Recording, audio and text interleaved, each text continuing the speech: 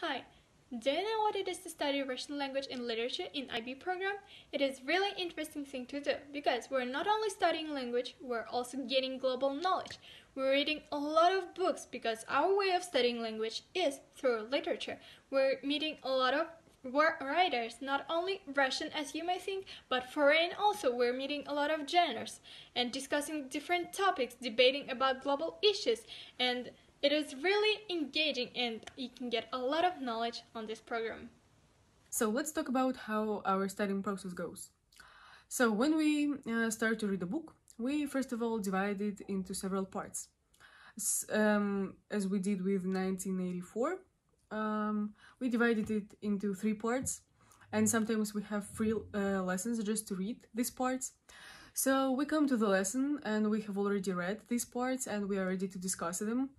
There are several options. So the first one is the teacher gives us the main idea and we discuss that and we argue about that, or we may express our own ideas that came to our minds while reading the parts of the book.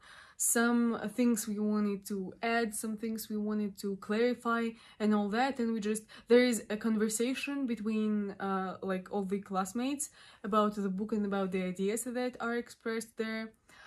And after that, we may write an essay.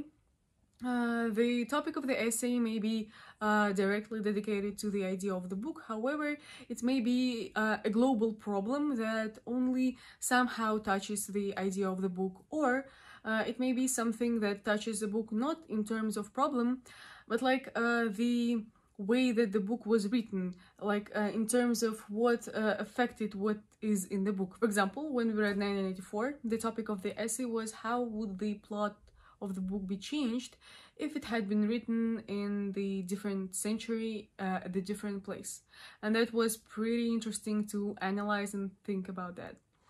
After writing the essay, we have a preparation lesson for debates and the debates themselves. So basically, the teacher divides us into 2 groups, and we the one group is supports the idea that was given by the teacher, and the other one is has the opposite opinion, and we have to come up with some arguments, come up with some ideas, and on the lesson of the debates we just argue with each other and try to stay polite, but at the same time we try to prove our point of view. What is so special about the Russian A, which I wanted to highlight, is that there is nearly no incorrect opinion. Well, basically, if the idea is completely opposite to the one that was expressed in the book, this idea may be considered as incorrect. However, the Russian A program is mostly about being able to prove your point. So it is about looking at a global problem from different perspectives, creating your own opinion based on these perspectives, based on the way you think about these points of view, and creating a balanced opinion and being able to prove that.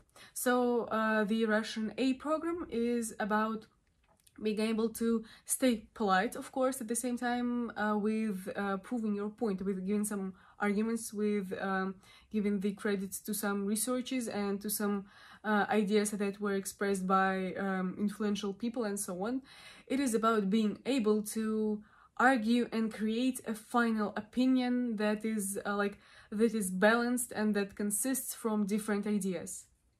And finally, at the end, you'll get a lot of benefits because now you're not only able to speak or write or read in Russian language, but you are also globally engaged. You have read a lot of literature and books. You have met a lot of writers and genres, discussed different topics, and have a debate on whatever it is.